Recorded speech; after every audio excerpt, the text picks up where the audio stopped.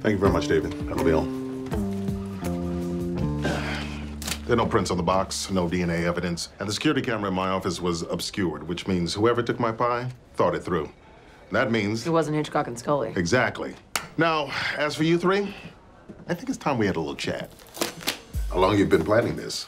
A day, a week, a year? Or is this the only reason you joined the force to begin with? So you think I became a cop just so I can steal your pie? Your words, not mine. No, don't tell me why you did it. Tell him. You want me to talk to this picture of your husband? Look him in the eye and tell him what you did. I didn't do it, Kevin. Don't you say his name. No, Terry, I'm not mad at you. I know you didn't mean to do it. You just got hungry.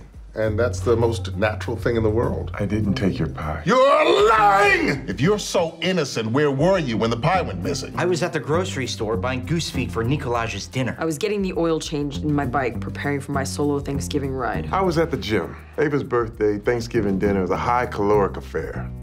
Terry needs to earn that feast. Everybody has an alibi. How convenient. So I hope you're comfortable because I will keep you in here all day if necessary. We need the room to question someone about the Red Hook homicide. Oh, no problem. We'll be right up.